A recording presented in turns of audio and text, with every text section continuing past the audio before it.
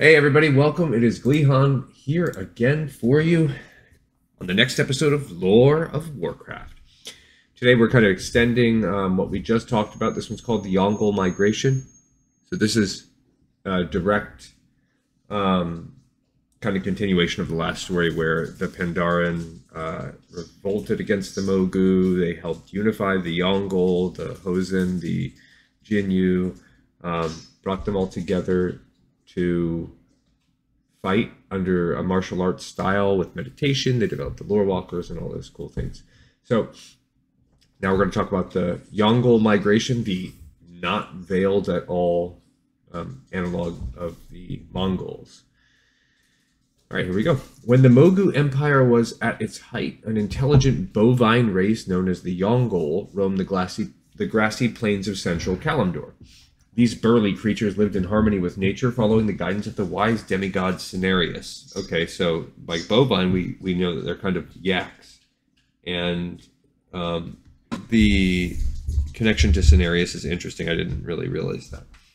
Unlike many of the other wild gods, Cenarius was more humanoid in appearance. The majestic half-stag, draped in a cloak of flowers and vines, often walked among the nomadic Yaungol. He taught these creatures the secrets of the wilds, and he delighted in watching them flourish. I don't know, I forgot that Cenarius was a wild god. I thought he was more of one of the ruling races. But okay, so he's one of the wild gods. Interesting also that he's more humanoid. Eventually, the Yaungol grew weary of sharing hunting grounds with nearby trolls and decided to seek new lands. Although their beloved demigod Cenarius urged them to stay and make peace, they set out to the south. They hunted and foraged for food all the way to the edge of the Mogu Empire. So this is kind of, again, the analog of how they're like Mongols. They're not actually from Pandaria. They come from the north, in the sort of knoll-type lands, and they work their way down, just like the Mongols, because that land down there in Pandaria was good.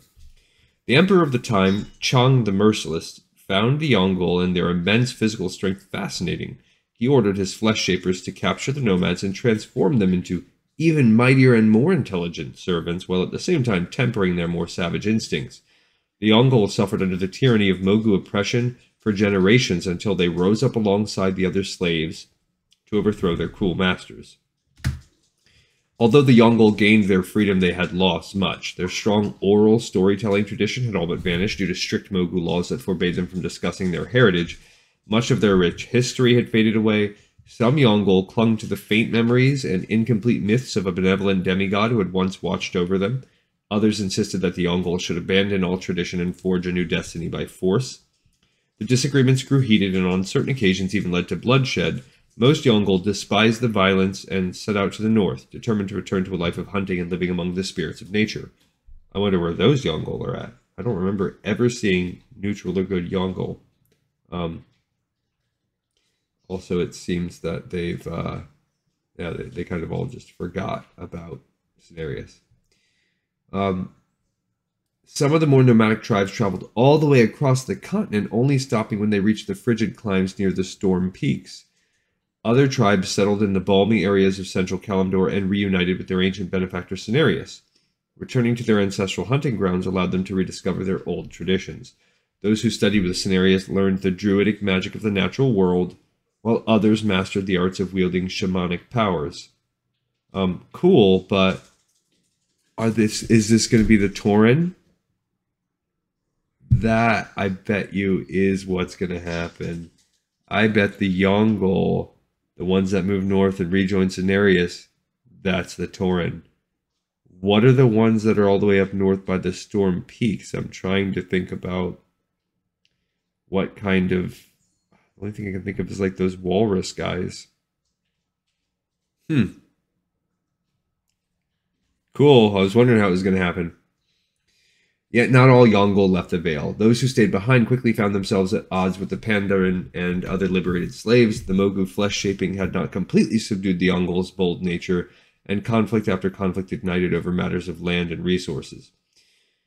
Fearing an open war with their former allies, the Yaungol moved west, settling outside the Serpent's Spine. That left them exposed to the Mantid, and every 100 years the swarm would threaten to exterminate their people. The Mantid cycle and constant infighting among these Yaungol led to a strong warrior tradition, one that would make them far more savage than the tribes that had gone north.